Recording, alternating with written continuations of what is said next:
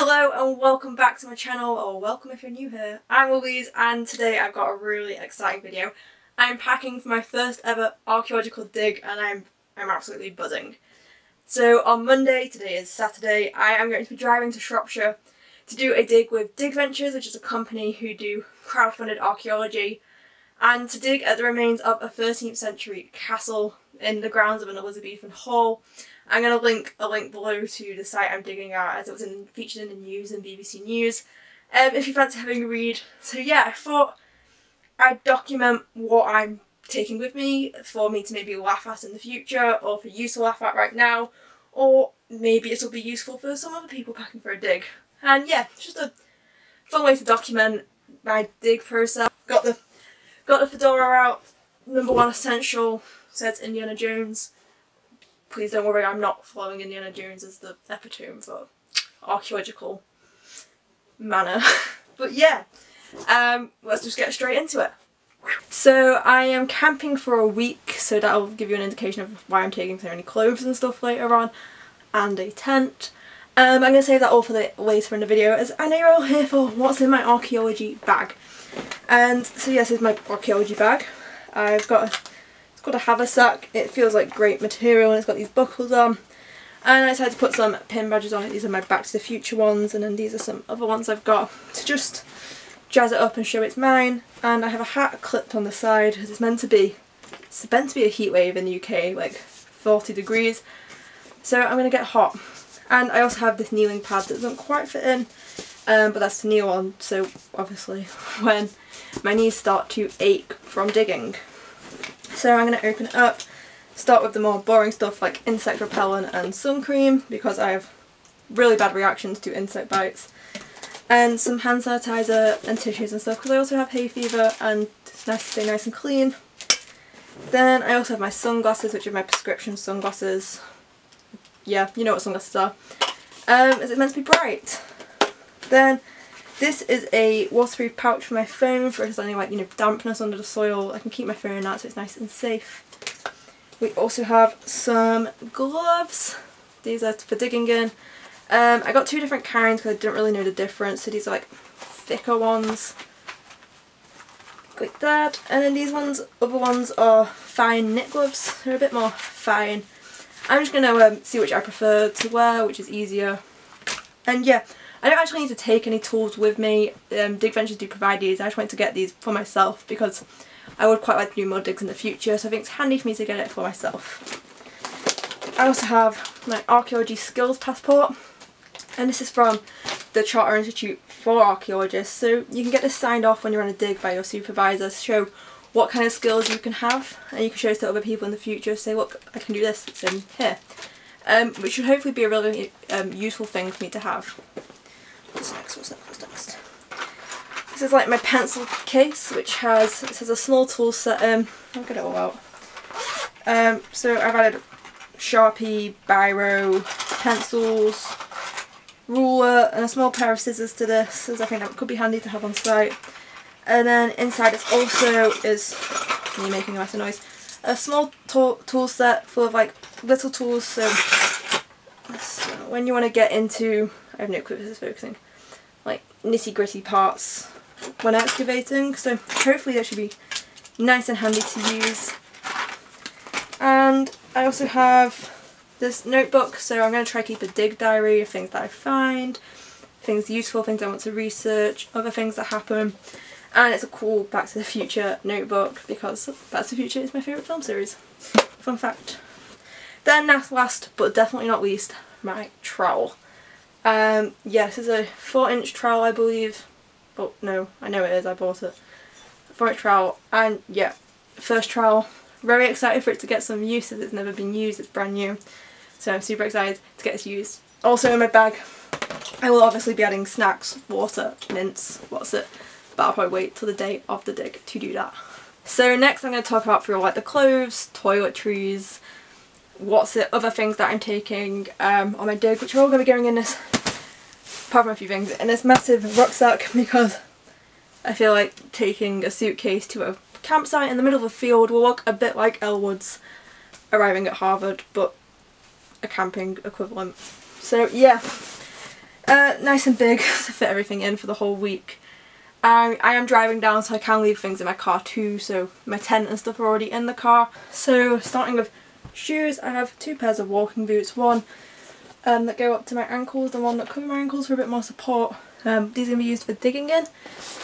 And yeah, that's an essential really. I am also knocking over the tripod. I also have a pair of trainers just for the evenings and a pair of sliders for just knocking around the campsite. And then I have some trousers. I've got a pair of waterproof trousers that come in this nice little bag. It's nice that they pack down so small. I have 2 pairs of trousers mainly for digging in, but I might take a few spares just in case. So these are from the Decathlon. These are a pair of shorts that are like a nice material for flexibility and moving in, and similarly these are some trousers that also like zip off into shorts, which is giving dad vibes, but they're very comfy and feel like they'll be quite practical as they've both got loads of pockets in and good for moving in. And yeah, I've also got a fleece to throw on in the mornings because my dig time was originally 9 till 5. However, it's been changed from starting at 6 in the morning to finishing at 2 because of this massive heat wave we've got going on in the UK. So it might be a bit more chilly when I wake up, so I've got a fleece to throw on, and it might be nice to, if I'm cold at the night time, just to throw on. I've got another cap, which is a grey one, and there's a black one attached to my bag, and I think I've got to take the Indiana Jones fedora, you know? I've got to. And for t-shirts to dig in, I've just got loads of like gym t-shirts which are sweat wicking and a few nice plain cotton ones, as I'm not really sure what to expect of what I would prefer to dig in personally, so I've got a few to try and if things get dirty. And then I'm also going to be taking more clothes, so like, you know, relax in the evenings, like some jeans, t-shirts, nicer tops, and more t-shirts just to throw on, and then obviously underwear and stuff. So yeah, that kind of sums it up. It's not that interesting my clothes wear, but just to let you guys know what I'm taking if you were interested. Hold on, how can I forget my onesie? I'll be taking a few other pyjama sets, but I've got a onesie to go over it in case the nights are chilly, and it's a penguin onesie. That is the coolest thing that is going into this bag, 100% the coolest thing. Moving on to toiletries, I just have this bag which is just filled with like shampoo, conditioner, spare sun cream, painkillers, other tablets and potions and pots and things that will cure me if anything happens to me. Then that was very overdramatic. And then I also have a first aid kit. I think it's got like 90 odd pieces in of like plasters and things, you know, in case any accidents happen. I'm very clumsy, so should be well prepared just on the safe side. I also have this new microfiber towel I got as it bundles up really nice and small, but it's like a full-sized towel. And it's a nice green. Because it's green. I like the colour green at the moment. And I also have this mosquito net thing, which is a bit weird, but I get really bad reactions to insect bites, so I want to be prepared. So this is to sleep in. It just goes over your face. Yeah, I might not end up using it as it does look a bit funny, but it's nice to have in case I do need it. And then just some masks and things. Yeah, in case, you know, they're just nice to have on you these days. In what I'm calling the miscellaneous section of the tour. It's a tour, I guess. I've got this mug, which I just got from a trip to Germany, as I thought it's a nice mug to take. It's quite robust. It survived in a suitcase. It should survive this. And I've just filled it with loads of tea bags. I've gone for peppermint and wild berry if you're interested in my tea choices. As, yeah, who doesn't like a cup of tea? I'm British after all. I'm going to have tea at some point. Also, as I'm going to have so much free time, I'm taking a load of books. I'm not taking all of these, but this is my short list of books that I'm going to take, and I'll give you a really quick review. How to Kill Your Family is a fiction book I've been wanting to read. I promise it's fiction. I promise. Britain BC. If you've just watched what should be out by now, my previous video on books that are on my TBR, these were all featured in it. I'm finally plowing through that TBR.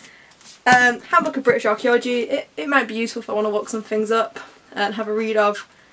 So yeah, there's that. Short History of Drunkenness. And another one, if you want to know more about why I'm reading these books, go watch my previous video. I'll link it somewhere. Buried by Elizabeth is what I'm currently reading and loving it. I actually managed to get a signed by the author edition, not to brag. But yeah, I enjoyed the first one in this series, which was Ancestors, so yeah, I'm really enjoying this so far. I'm about 40% in. If you want a full review, let me know on any of these. The First Kingdom, All That Remains, and Scenes from Prehistoric Life. I'm not expecting to read anywhere near this amount, but I am taking my car so I can take a load of books with me, and I have a lot of free time considering we're finishing digging at 2, so I just thought better safe than sorry to have a ton of books than none of books. I'm also going to be taking my power bank to charge my phone with. This one I got a couple of years ago. It's got a solar power on, so you can leave it in the sun to recharge the pack itself. I'm just charging it up right now actually, but it lasts quite a while. It's also got a massive torch on it. If my other torch went out, I have a head torch knocking around somewhere too. I've also got some headphones. These are noise cancelling headphones. These are my favourite headphones. I also have a pair of earphones if needs be. I like to sleep with them on, especially if I'm sleeping outside. I think that'll be nice and handy. Also got a small A4 sketchbook if I decide that I want to do a little bit of drawing, because I quite like to do drawing.